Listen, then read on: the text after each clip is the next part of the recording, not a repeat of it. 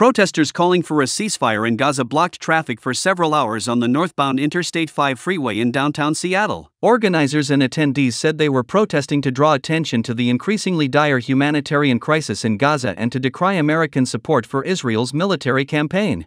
Organizers included the Palestinian activist group Palestiniat, the Seattle chapter of Jewish Voice for Peace, a progressive Jewish organization that has called for a ceasefire, and other groups. Dozens of demonstrators sat across all 5 lanes of the highway, bringing northbound traffic to a halt, while several other protesters on nearby overpasses held pro-Palestinian signs and cheered in support of the blockade.